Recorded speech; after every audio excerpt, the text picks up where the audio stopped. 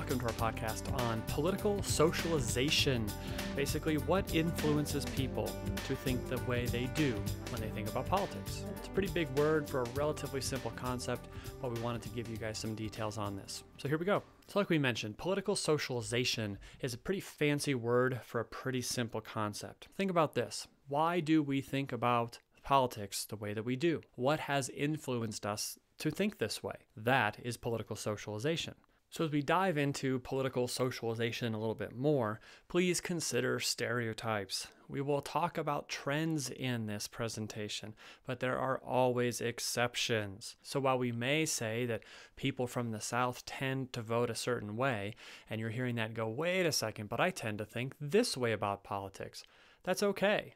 Just because there's a stereotype doesn't mean that there aren't exceptions as well. You can certainly be influenced in many directions from many of these factors. Ultimately, you are who you are, and you vote the way you vote, and you think about politics the way you think about politics. You're probably not consciously thinking, oh, I think this way because of that Thanksgiving dinner we had back in 1982 when Grandpa told that funny joke. You're probably not able to narrow it down that specifically to why you think what you think. But political scientists have often looked back on many of these large factors as trend setters for how people tend to think about politics and then tend to vote based on that. And then ultimately, you may see benefits to voting for either the Republicans or for the Democrats. Perhaps either party has some good ideas that you like. Perhaps you value one party's stance on social issues, but you value another party's stance on financial issues. That's totally fine. You are who you are. We're not saying that every single person who votes Republican is a certain way, or that every person who votes Democrat is another certain way. There are exceptions to every trend. We are all unique people in how we think, but it comes down to this. We only have one vote we can cast. We can't vote for this guy because of his social stance and this girl because of her financial stance. We only have one vote. We kind of have to balance that reality with the theory of all the things we're thinking and all the different ways the world has influenced us. So let's go ahead and see what we're talking about here. So one of the big factors that influence us in all facets of our life is the idea of our family. Who did we grow up with? What did the family look like to us? Was it the very traditional one man, one woman household? Was it mom, dad, extended family living with us? That might shape how we think about things. How many siblings did we have? Were we the oldest and we saw the world differently from our middle or from our youngest sibling? Did we have foster kids in the home? Did we have adoptive kids in the home? Did we have stepchildren in the home? Did we have a very small family where we just might have had one cousin? Or were we from some humongous family that had 21 first cousins or who knows what? Since we spend a lot of our growing up time with family, we have to look at that as a pretty significant factor in terms of how we may or may not vote. Because perhaps our family has voted a certain way for years and years, and that is very appealing to us. Or perhaps our family has voted a certain way for years and years, and we've kind of grown away from that for certain reasons. But one thing we need to look at when thinking about why do we think what we think in terms of politics, we need to look at our family. Another issue we need to look at in terms of how we vote and why we think politically is where we get our information from in terms of media. How much of our life is bombarded by media these days? Social media, the news media, it's all out there. And every time we hop on Facebook and we respond to a certain story, some algorithm is created that says, hey, you might also like this story. Which news media outlets do we tend to watch? Do we watch NBC, CBS? Do we watch CNBC or Fox? While news outlets try to be as unbiased as possible, if they're just delivering the news and not opinion, certain bias is still revealed.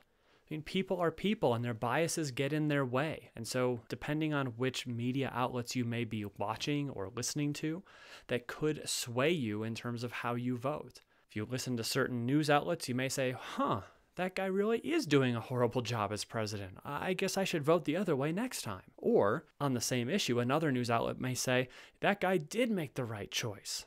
And you may respond, I guess I should keep voting for that party. They seem to be doing a good job. So even though news tries to be as unbiased as possible, there are media outlets out there that have some bias, and that can certainly shape how we vote.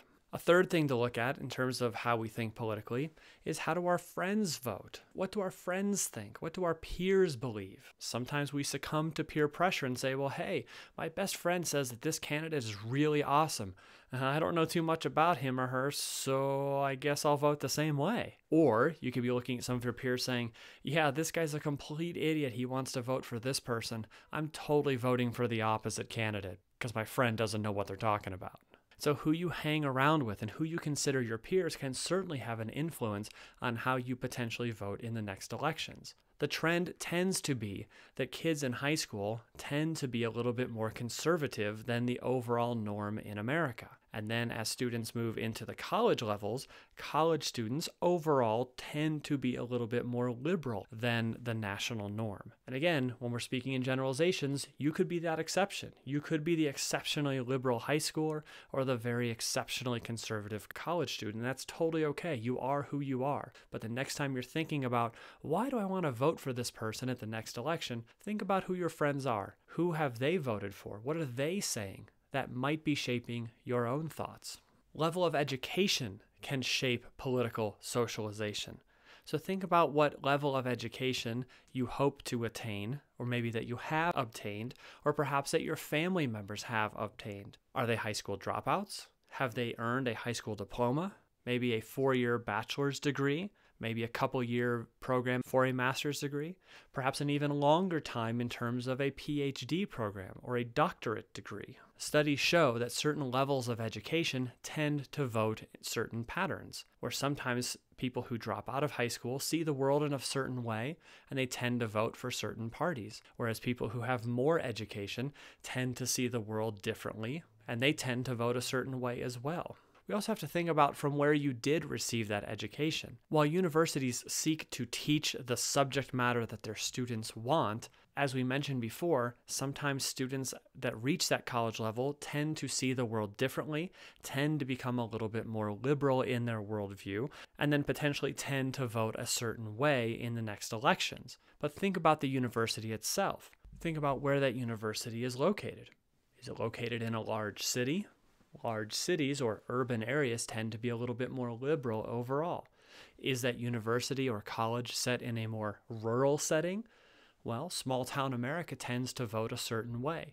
So if you're going to Bryant College, founded by Williams Jennings Bryant, a pretty conservative political figure, I'm going to guess that that university may espouse a certain conservative viewpoint on the world. So it's not only the level of education that may help someone see the world in a certain way, but also from where that education came could also shape how somebody views the world and potentially how they vote.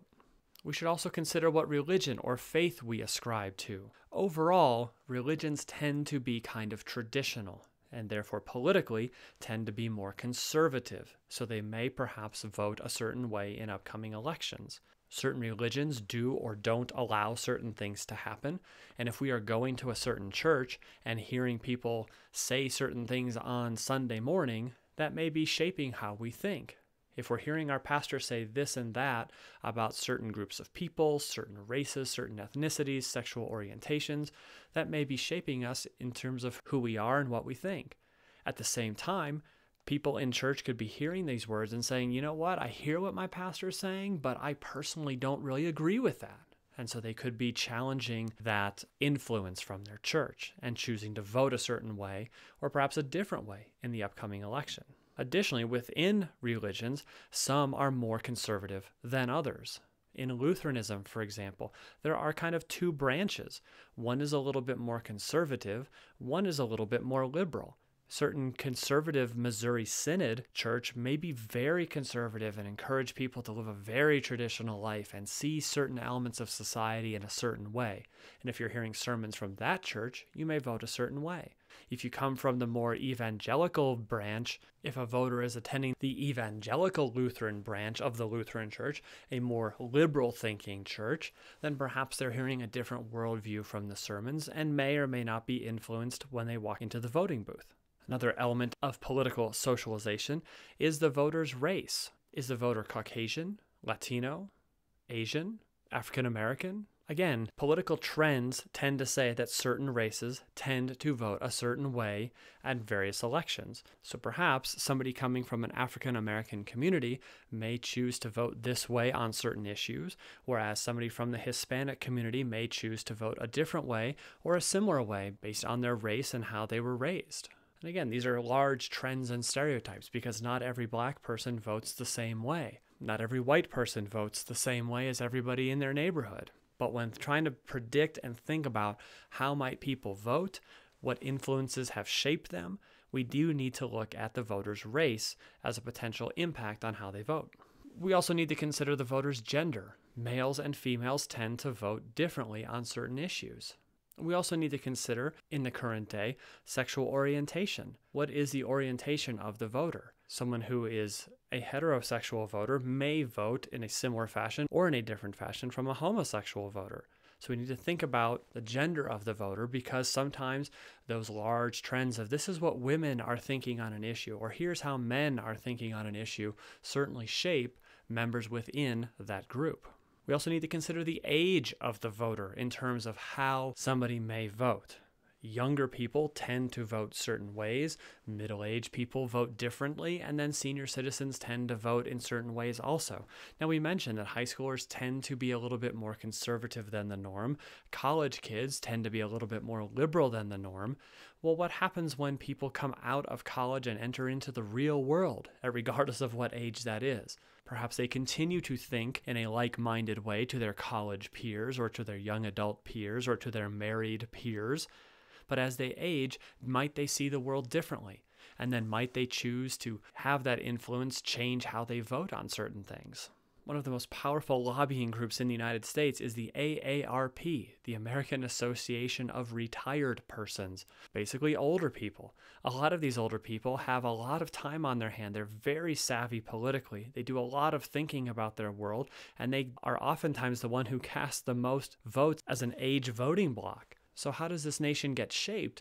By the fact that senior citizens turn out in droves to the polls, and many senior citizens tend to vote a certain way at the national election level. So think about ourselves. As we age, do we see the world differently? And perhaps would we choose to vote in similar or different fashions based on what our age and our experience in the world is shaping us toward? And then the last idea that we'd look at is the idea of geography. Where do we live? And how does where we live potentially influence how we vote? If you grow up in the South, what kind of ideas are you going to be surrounded with? You have your family, you have your peers at your high school, your peers in your college, you have the people that you interact with at the community level.